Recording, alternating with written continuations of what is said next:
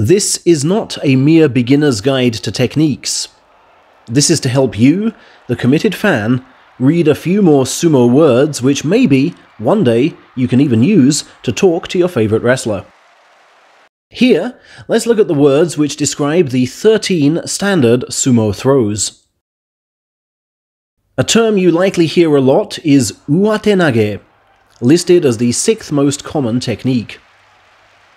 The term comprises the kanji characters for above or over, hand, and throw, from the verb nageru, giving you an overhand or overarm throw.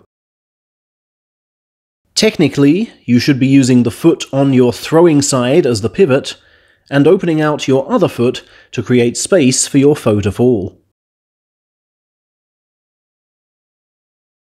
To spell shitatenage, we need change only the first character from over to under or below, shita.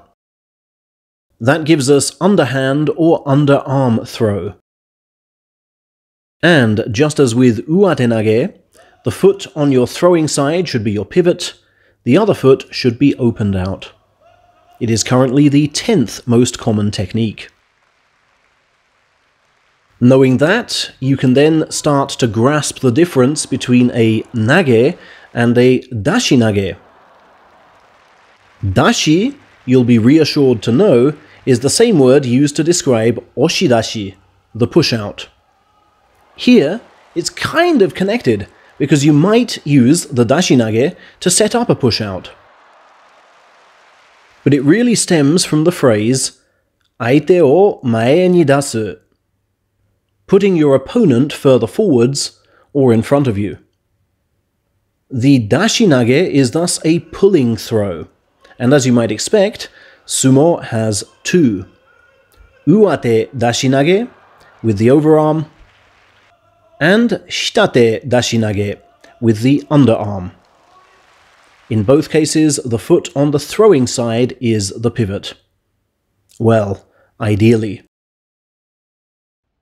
A throw without use of the belt is kotenage. It is spelt with the characters for little and hand, which, take my word for it, together translate as forearm. You may be aware this is one of Tamawashi's favorites. It basically involves locking the opponent's forearm or triceps and throwing. Many a famous elbow has been damaged by the technique, Enho's merely the latest, but it is also risky for the attacker if the foe does not fall, which is why a short, sharp throwing movement is advised. Sukuinage, spelt with the character for scoop, is of course a scoop throw performed by placing the arm inside a foe's armpit and scooping up. It can be spectacular if executed well, a disaster if mistimed. Kubinage is spelt with the character for neck, ergo it refers to a neck throw. You wrap an arm around the neck, put your hip into it, and send your opponent to ground. This often serves as a useful last resort for men who've conceded a double inside grip. Koshinage, spelt with the character for hip, is naturally a hip throw, which can be achieved with or without the belt.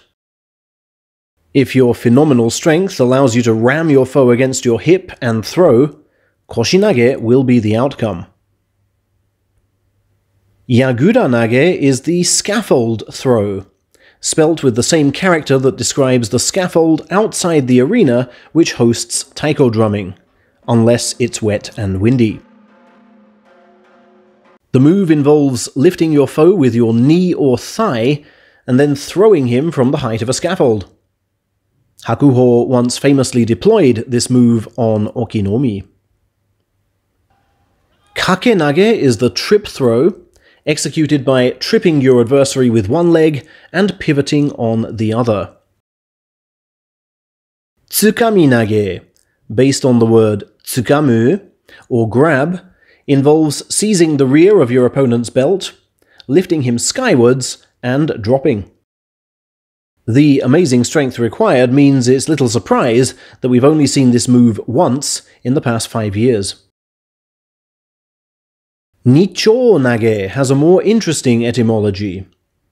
Ni is the character for the number 2, chō a counting word for long and narrow things, in this case legs. Nichō nage is thus a move which sees a wrestler sweep both his opponent's legs from under him by moving, say, his right leg across his foe's right leg and tripping from the front with the heel. He could also do this left leg to left leg. Finally, we have a term from which the word nage is absent.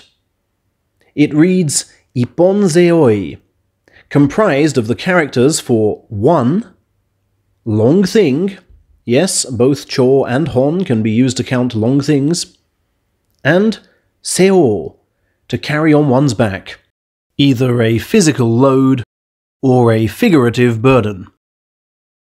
Now in judo, they do add the word nage to make ipponzeoi nage, the move whereby you take one enemy arm with both hands, raise him onto your back, and throw.